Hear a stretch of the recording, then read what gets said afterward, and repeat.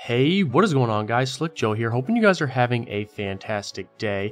And today I have a video for you guys where we are going to be going over the main Easter egg in Revelations. Yeah, I'm going to have a full guide for you guys, super detailed, super easy to follow. So let's not waste any more time, let's get right into the video. So the first step in the main Easter egg is you have to shoot the gravestones at spawn. So right when you spawn, if you look to the left, in that jump pad area and the area to the left of that, there's going to be two gravestones in the background a little bit. There's going to be two on each little area. So the order you need to shoot them is start on the left side and shoot the inside gravestone, and then go to the right where the jump pad is and shoot the inside gravestone there, and then back to the other side, shoot the outside gravestone all the way to the left, and then back to the other side and the outside gravestone all the way to the right.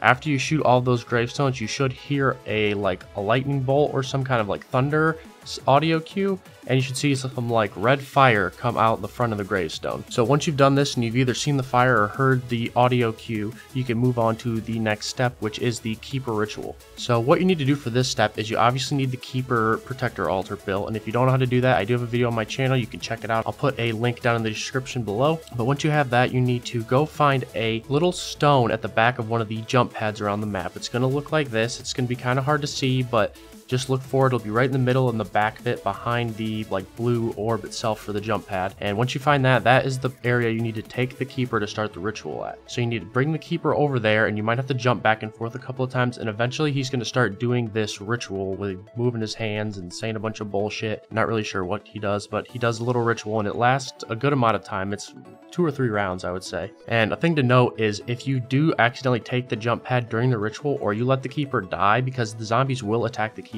and not you at this time, your game has a very, very good chance of crashing. So you got to make sure you don't let either of those things happen. Which brings me to my next point. A Margwa is going to spawn at round 10 or 12, somewhere in between there, and he's also going to attack the keeper, and if you're not prepared for that, he can kill him really easily, and then your game might crash. Mine did every time that I let that happen, so you guys just got to be aware of that. So if you don't feel comfortable taking the Margwa out, I suggest maybe you wait till that round, kill the Margwa, and then let the keeper start doing his ritual. So after he does his ritual and you complete that, he'll disappear, and he's going to drop a audio reel down but where he was standing. You need to take that audio reel over to Noct and put it on the audio player that's on the second floor in the same room as the panel that you shocked the Apothecon with to open up the Pack-a-Punch room. And it's going to be an audio reel with Sophia and Dr. Maxis saying some stuff. If you want to hear any of the audio reels, I will have all of the audio for those on my channel. You can check it out. But anyway, after you've done the first one, you can move on to the second audio reel. So this one, you're going to need little Arnie's. And if you're on solo, you're also going to want a way to get a max ammo. So either have the cashback gobblegum or save your challenge that gives you the max ammo for this point. So once you get the little Arnie's out of the box, you need to head over to the Apothecon where the Pack-a-Punch is. And what you're going to need to do with these little Arnie's is you're going to need to throw them in these holes that are scattered around the outside corners of the Apothecon. There's 9 of them, and you need to throw them in sets of 3 in a certain amount of times. So you need to throw one in a hole in sets of 3, and you have a limited amount of time to do this. So throw one in, you'll hear a audio cue which sounds like this. Not a good time, freak bag. And then move on to another one, throw that one in. If you hear the audio cue, move on to another one, throw that one in. And if you did it 3 of them successfully in the right amount of time, 3 Margwas will spawn in the Apothecon. Now all you have to do is kill those, and then you can get a max ammo. If the Margwa doesn't drop one, like I said, use the gobblegum or the challenge, and then you can do it over again. You have to throw 3 more little Arnie's into 3 different holes that you didn't use before, and the same thing will happen. Now if you run out of time and you throw it in and the time already expired, you'll hear the Samantha laugh, or if you throw it in a hole you already used, you'll hear the Samantha laugh. So just be aware of that. Also, the easiest way to do this is to go prone and get close to the hole and throw them in. It seems like that's the easiest way, and you can't really miss if you do that, so go ahead and do that as an easy way to complete this. So after you've done that 3 times successfully, there will be a audio reel on the lower bridge in the middle of the Apothecon. Pick that up, and that one you're going to want to take to Kino. There's going to be a audio player on the stage, the right side of the stage. So place that down, and another radio with Sophia and Maxis will play, and then you can move on to the third and final audio reel. So for this one, you're going to need to shoot these little rocks around the map, and you need to shoot them with a Pack-a-Punch gun. So you're going to need the Dingo, the Draken, some kind of LMG or assault rifle, something ranged that you can shoot it with, and they're going to be super hard to see, and they're normally going to be in spots outside of the map. So the first one and the easiest one is you go over to Shang, and you'll see this little rock here above, stamina up, shoot that, and you'll see a bone is going to kind of float up from it. You need to shoot that bone with the upgraded Apothicon Servant. And if you don't know how to upgrade it, I have a video on my channel for that as well. I'll put a link in the description. But so shoot it with that, and it will suck up this bone. You'll know if it sucked it up because you will hear a sound that sounds like this. So once you've heard that sound and you know you sucked the bone up, you can go ahead and move on to the next one. So the next one we're going to go to is the one in the spawn. Now this is one of the hardest ones to see. It's in the church here. You have to look in between these rocks, and you'll see this kind of one rock in the back that kind of sticks out. It's really small, and if you shoot it like I do here, you'll see the bone fly up. And then all you need to do is shoot the Apothicon Servant in there again, wait till you hear that audio quote or that audio cue that lets you know you've sucked it up, and you can move on to the next one. So the next one we're going to go to is the one in Verrucht. So head over to Verrucht. Right outside the teleporter, you're going to take a right, and you're going to see it over back by the waterfall back here.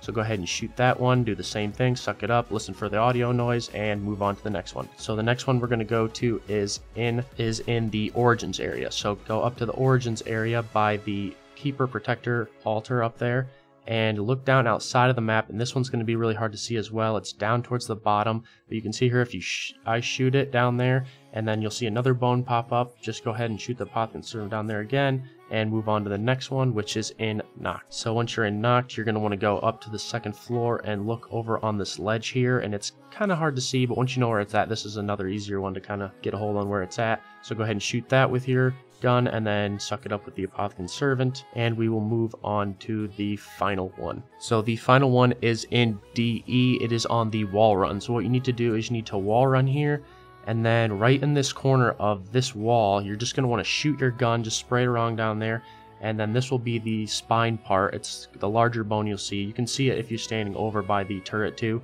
So just kind of look up after you fall down from shooting it and see if it's up there, and if it is, run back over there again, go ahead and shoot it with the Apothicon Servant, wait for the noise that lets you know you have sucked it up, and you found the final bone. So after you have found all the bones, you want to head back to Nacht and go up to the second floor.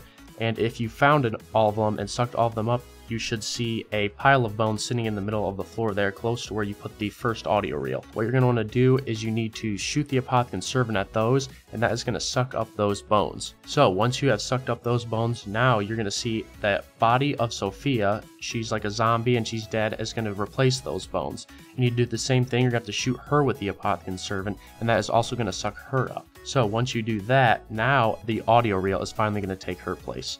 So you go ahead and go over there and pick it up. So go ahead and take this audio reel over to the top in Origins by the excavation site here, and place that down on the last audio player. Another audio radio will play, and after this radio is done, you're now going to hear Sophia, like you heard her from Garad Krovi, start to talk to you and talk about trying to teleport there, but it has failed and she needs assistance.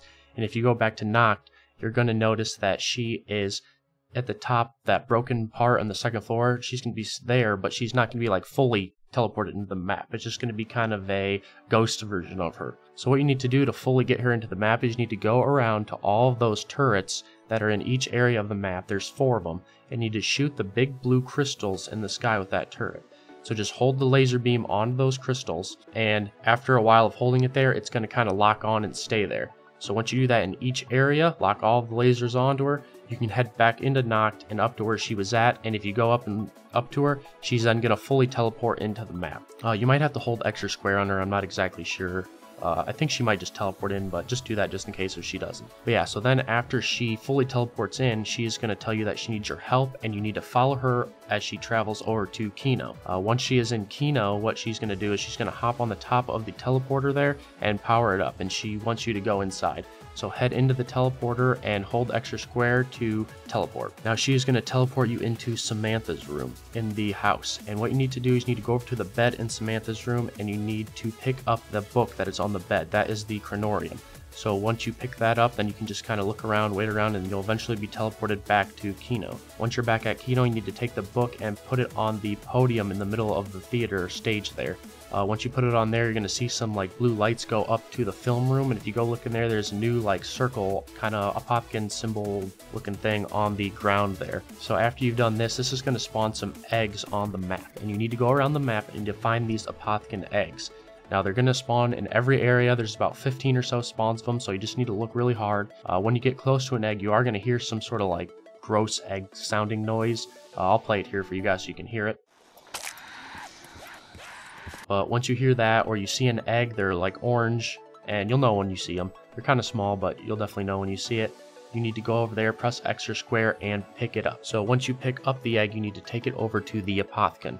So take the egg over to the apothecon, and you need to put it in one of those 4 like altars with the teeth coming up, that in the like stomach green goo area of the apothecon. So put one in there, and the egg will go up, and it'll float down and inside the kind of like chamber that is there, and it'll start to glow a little bit. Now you just need to charge up the egg with zombie souls, and you only need about 10 to 15 of them. Bugs, keepers, all that stuff works too. So once you get it all charged up, you will notice that now the egg has been replaced and there's a gate worm sitting there. So you need to hold extra square, pick up the gate worm, and this is how you're going to get the runes of creation.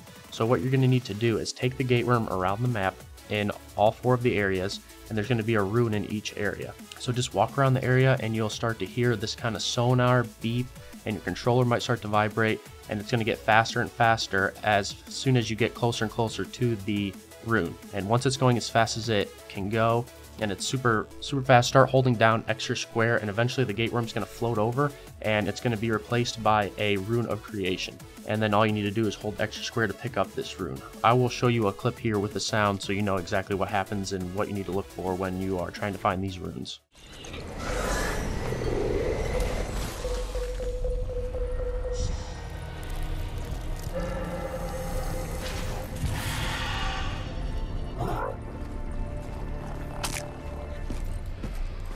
So after you've done this, you need to do this 3 more times. You need to find 3 more eggs, charge them up, and take the gate worms over around the map and find 3 more runes of creation. After you have collected all 4 of the runes, you are going to be traveling to the first part of the boss fight. So make sure you're ready, have ammo and all that, and you're ready to go. So what you need to do is head over to Kino and into the film room where that blue kind of portal-y circle is on the ground.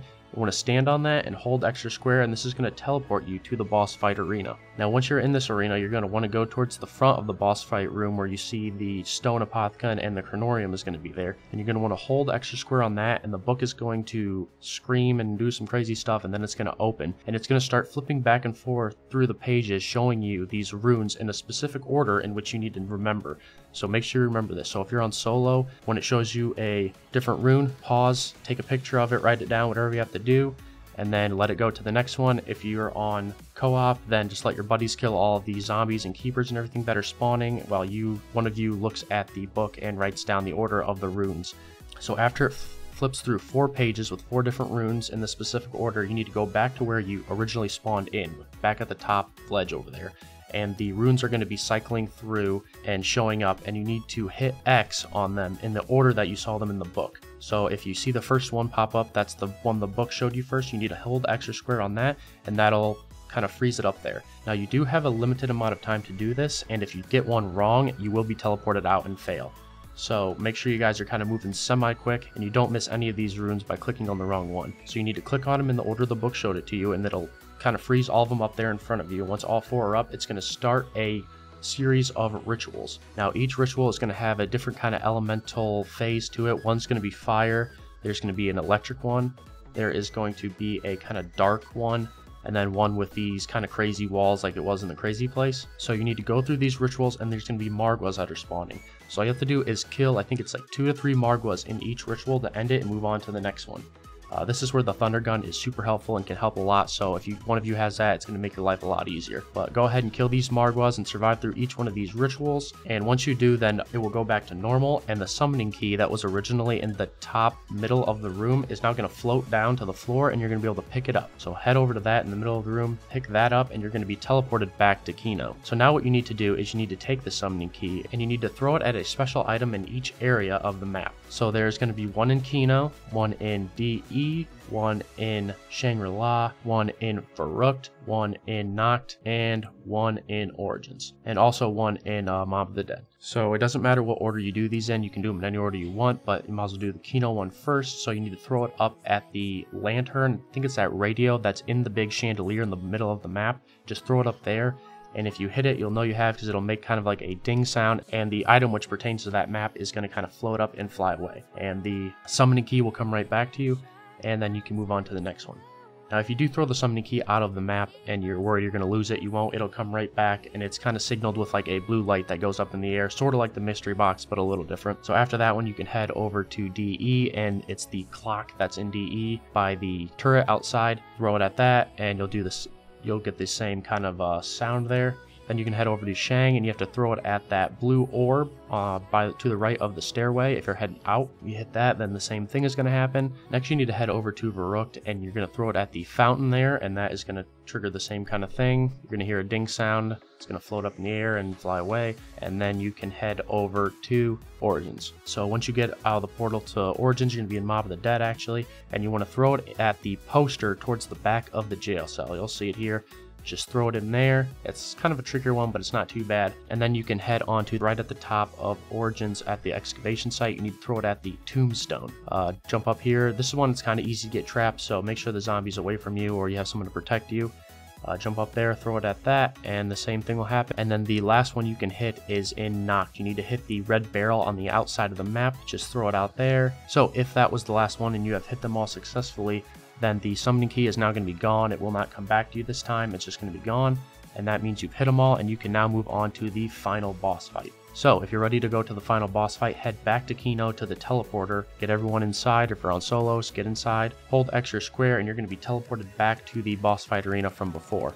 This time the Shadow Man is going to appear, and you're going to have to kill him. Right away, a Margwa and a Panzer is going to spawn, so you might want to take that Panzer out real quick because those can be really annoying during this. But what you need to do is you need to go over to one of those fountains. There's 4 of them in each corner of the boss fight arena, and place down the summoning key there. And then what you need to do is you need to charge it up with souls. Now you can kill zombies or whatever you want in any area of the map. It doesn't have to be close to it, but you need to kill a bunch of them. I think it's like 20 or 25, and charge up the summoning key. Once the summoning key is charged, head over to it, hold extra square to pick it up, and you need to throw it at Sophia. She's hanging kind of in the middle of the room, and it's not her fully there, it's like a ghost of her, so you need to throw it in there, and that's going to cause her to charge up and shock the Shadow Man, taking down his shield. So once his shield is down, you need to shoot him like you did in Shadows of Evil. So if you're on solo, you might want to throw down a little Arnie or 2. If not, 2 of you shoot him, maybe 2 of you try to protect, whatever strategy you want to do. But you need to shoot the Shadow Man. He's going to kind of teleport as you shoot him, and you need to keep shooting him until eventually he is in the mouth of the big stone apothecon. Once he's in the mouth of the big stone apothecon, someone needs to hold extra square on the Chronorium. That's the book right there in the front, and that is going to zap him with a laser. And there you go. You beat the boss fight, and you've completed the main Easter egg for Revelations. If you've completed all the other Easter eggs from the other maps, you're going to get a million XP. If you haven't, you're going to get 200,000, I think.